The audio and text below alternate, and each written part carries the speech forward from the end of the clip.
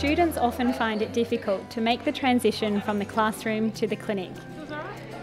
I'm Alison Mandrusiak, a lecturer in physiotherapy. I coordinate the cardiorespiratory stream of our Standardised Patients program, which also includes musculoskeletal and neurological physiotherapy streams.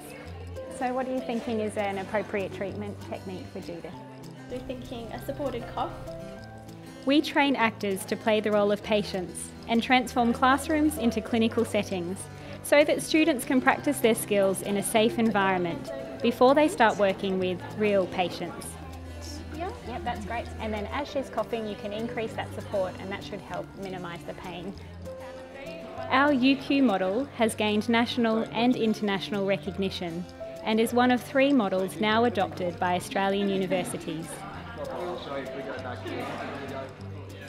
We draw together content from 3 earlier years of study and from 3 very different core areas to form a coherent program.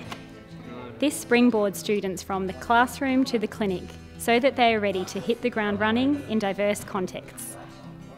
This is a large-scale, action-packed program delivered on campus, which mimics a traditional clinical placement.